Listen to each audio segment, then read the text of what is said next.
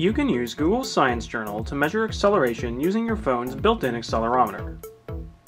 Open an experiment, then swipe up on the gray toolbar and select the sensor icon. There are 4 different accelerometer icons: X, Y, Z, and linear. You might have to scroll sideways to find them all.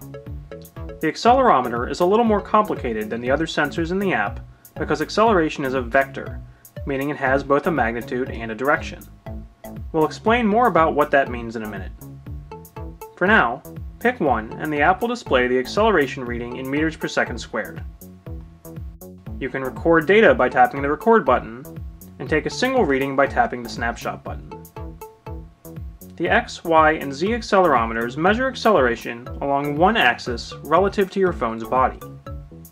If you move the phone back and forth in the direction of that axis, you should see the acceleration reading change.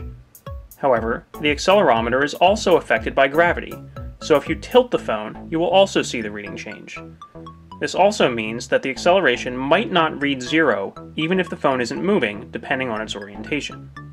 This means the X, Y, and Z accelerometers can be used to measure the phone's straight line acceleration in a certain direction, or measure the phone's tilt about a certain axis, but you can't easily measure both at the same time.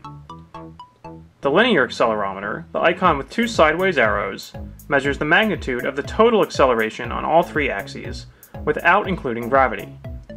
That means it will be 0 when the phone isn't moving.